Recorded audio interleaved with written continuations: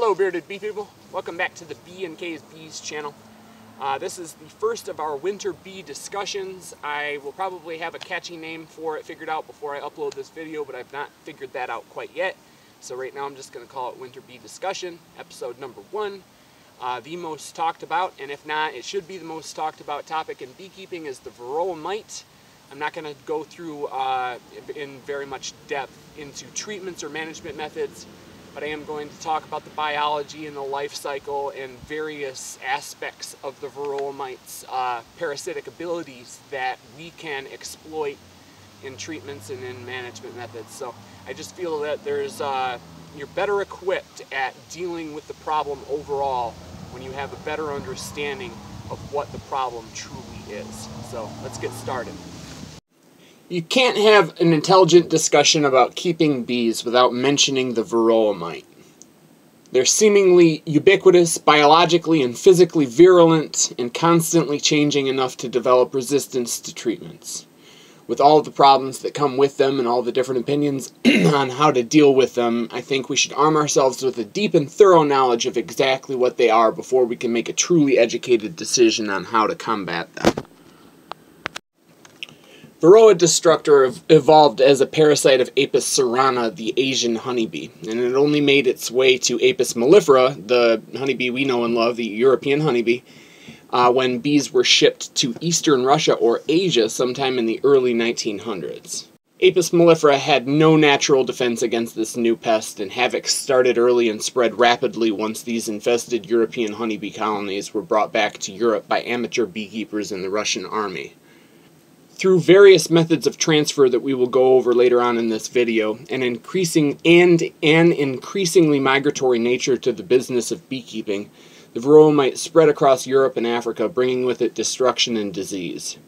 Despite efforts to quarantine the United States against this prolific parasite, in 1987 what was then mistakenly identified as Varroa jacobsoni was found in the states of Florida and Wisconsin.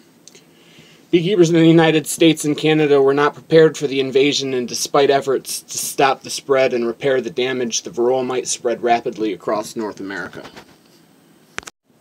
Varroa destructor is an ectoparasite of the family Varroidae, genus Varroa. For years it was mistakenly identified as its genetically similar cousin, Varroa jacobsoni. After genetic analysis, however, it was found that Varroa destructor and Varroa jacobsoni are different species and differ in 6.7% of gene sequences. Adult female mites are dark reddish-brown, elliptical in shape, and 1 to 1.8 millimeters long and 1.5 to 2 millimeters wide. Adult male mites that you'll never really see because they're only in existence for mating and they rarely, if ever, get out of the brood cell.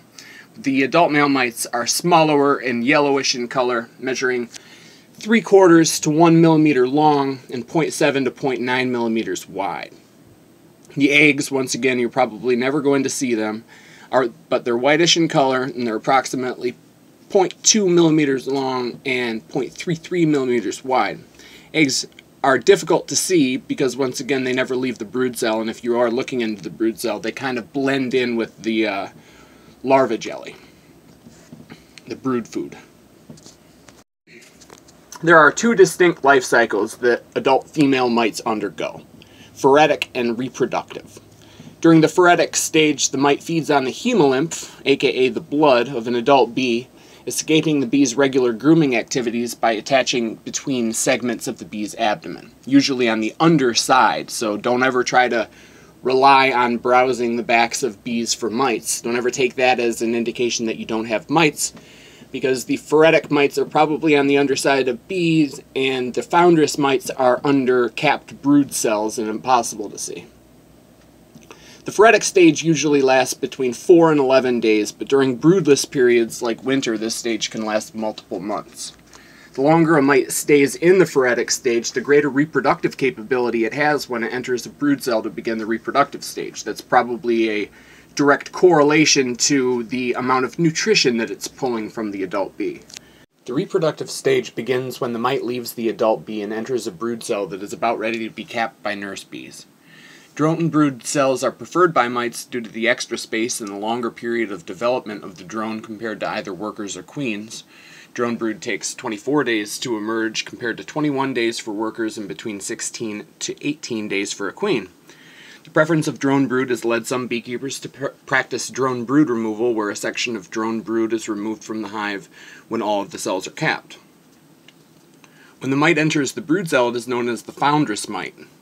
The foundress mite first hides under the larvae, breathing through the jelly using constructed tubes called peritremes. After the brood food is consumed, the mite attaches itself to the larvae and starts feeding, and shortly thereafter lays its first egg. The first egg is unfertilized and will develop into a male mite. The subsequent eggs are fertilized and will develop into female mites, and those are laid every 25 to 30 hours after the original one. Both sexes of the mite will develop into adults between 6 and 7 days after the egg was laid. The amount of time it takes for a European honeybee larvae to develop into an adult bee is crucial to the Varroa mite's success parasitizing Apis mellifera, as the development from larvae is slower than that of Apis cerana. After molting into adult mites, the mating begins. Unless more than one female mite entered the brood cell before being capped, male and female mites are forced to mate with the siblings. Male mites' mouthparts become hollow tubes that are then used to inseminate the females. The mated female mite will exit the cell after the bee emerges, starting the phoretic stage.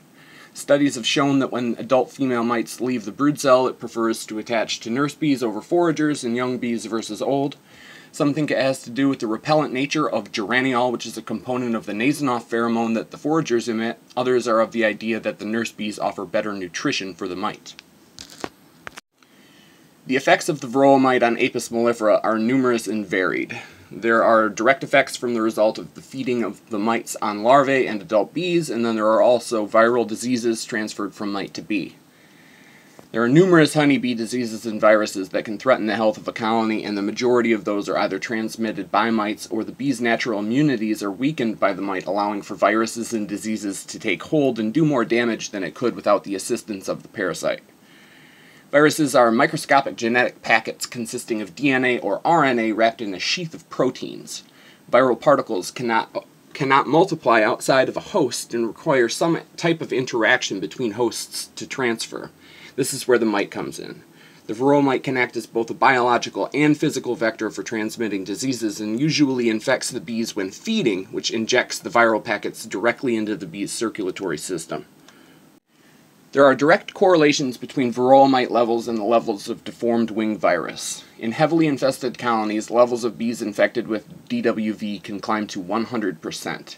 The Varroa mite acts as a biological and physical vector for transmitting this virus, meaning it can replicate the virus in itself as well as carry it on the mite's surface from bee to bee.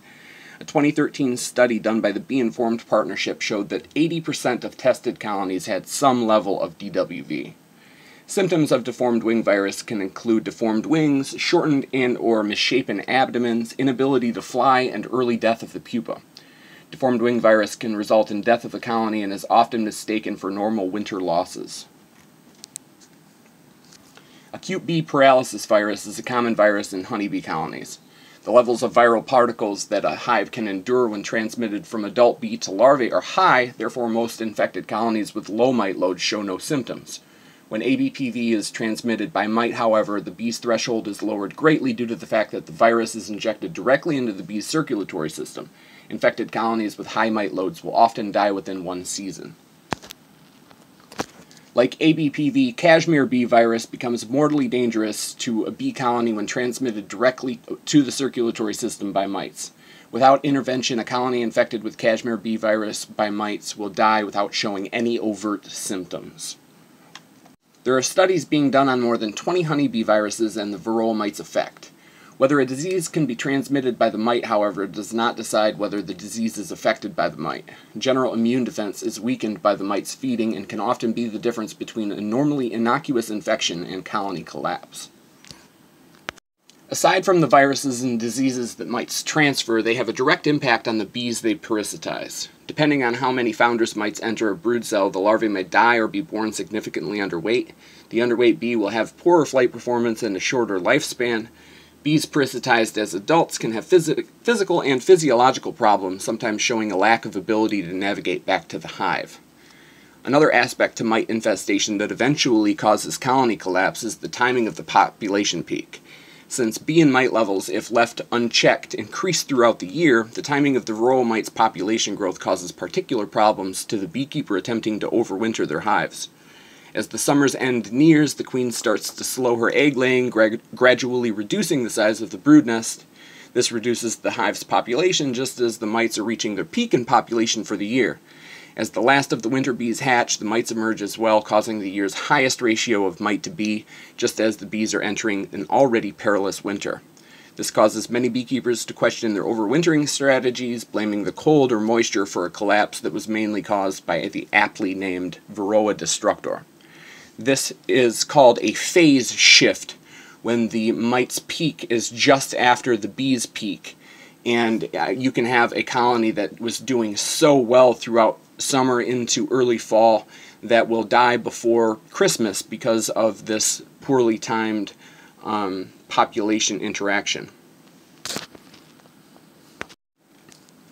Mites can move from bee to bee and hive to hive in numerous ways, many of which are exacerbated by human intervention. A phoretic mite can transfer from one bee to another in times of interaction, on a flower, during robbing, drifting, or during swarms.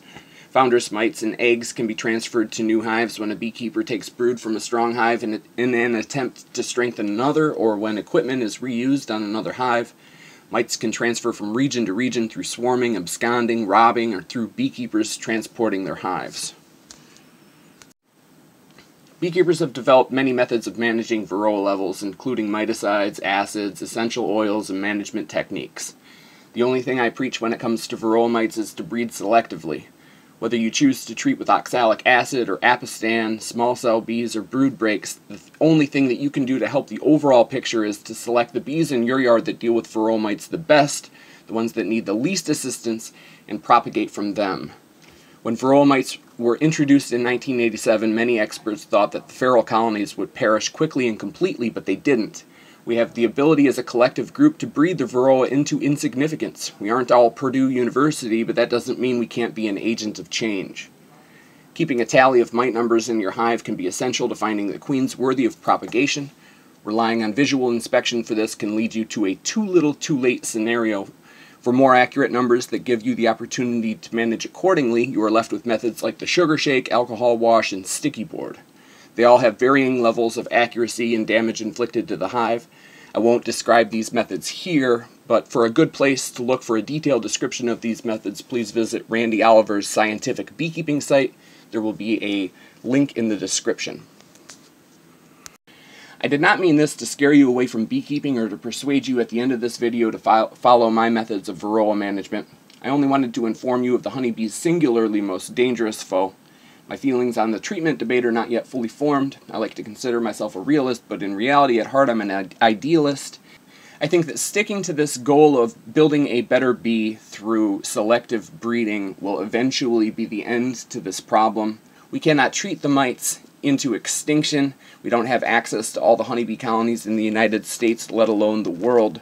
So being an agent of change and trying to create a genetic difference in these bees that allow them to be sustainable and hardy is eventually going to be the answer to this problem. So it's on us all to breed selectively and to keep a tally of our mite numbers so that we're not taken by surprise and so that we don't inflict our neighboring beekeepers with mite bombs. But try to stay positive. There are a lot of good methods out there for you. Like I said, you can get your mite counts through various methods that Randy Oliver discusses on his website, and you can stay on top of those numbers and be proactive and have healthy and happy colonies while we are all working our way toward building that better bee. So if you like this video, click like. If you haven't already, click subscribe. It's winter now, but I'll say it anyway. Get out there and have some fun with your bees.